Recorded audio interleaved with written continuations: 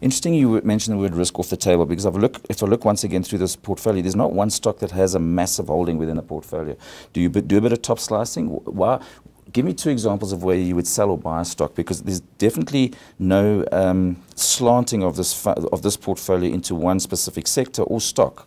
So I think to top slice, so we do like to manage risk. So even if we love a company such as Visa, we did recently reduce it a little bit because we felt that it became about 9% of the portfolio, okay. And we felt like there's other great ideas out there. We have a universe of about 1,500 stocks we can look at, and we are continuously looking for new ideas. So it's just to take a little bit of risk off the table there and then replace it. So for instance, Visa we replaced with BlackRock, another great company, global leader in asset management. So it is by far the world's biggest asset manager.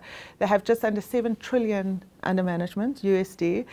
In the past year, they've grown the AUM by 5%. And you know, you wouldn't say, I mean, I think the US is slowing down to a certain extent, so that's absolutely fantastic. They were able to raise 350 million.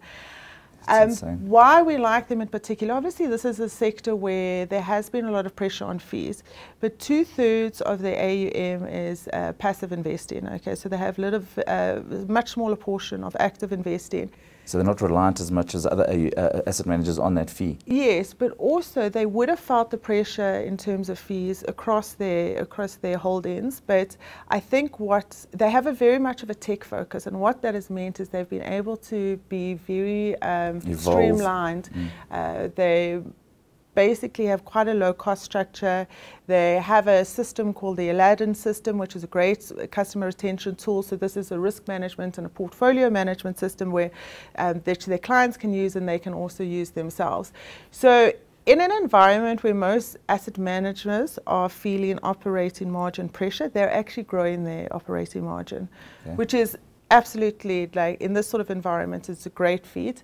And then just second to that, they are looking at emerging markets. They're looking at going into China. They're looking at going into some Southern American countries. So, you know, they're moving forward, and I think it's a great play for us.